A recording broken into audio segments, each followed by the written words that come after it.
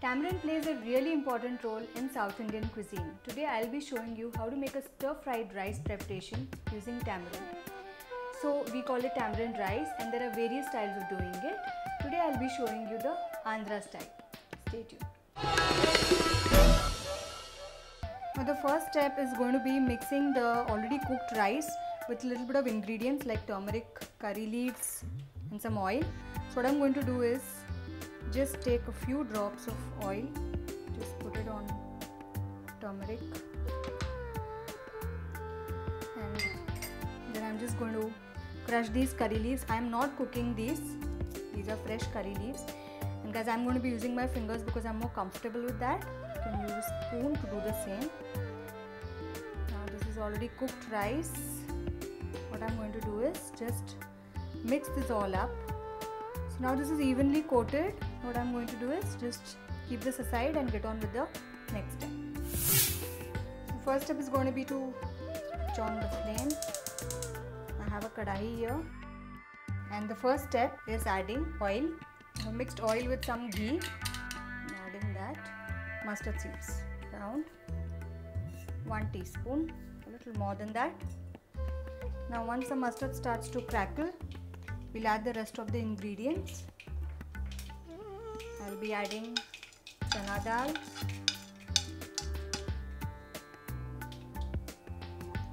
some urad dal,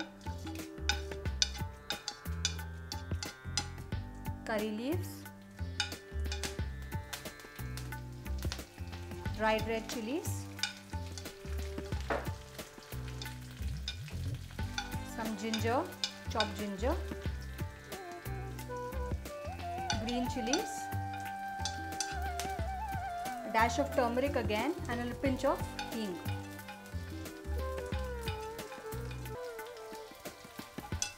We'll give this a nice mix.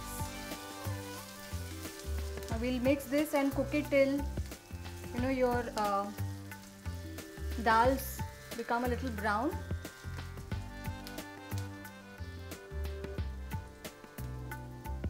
Now what we'll do is we'll add some peanuts. I'm adding around 2 to 3 tablespoons. You can add roasted peanuts also, or you can use your raw peanuts and roast them with oil. So now that this is almost done, I'll be adding tamarind pulp. Now this is one lemon sized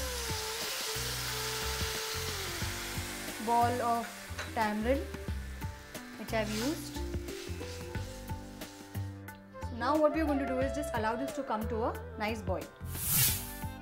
Now as you can see, the tamarind is reduced. You add a little bit of jaggery. Now this is optional. I'm adding a little bit of jaggery.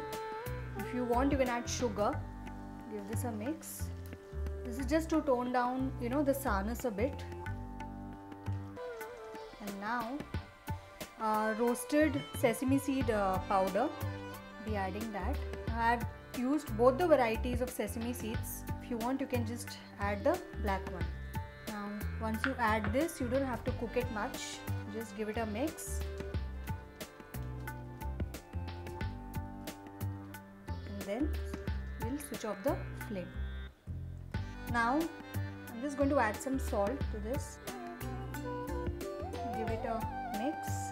You can see this is nice and gooey.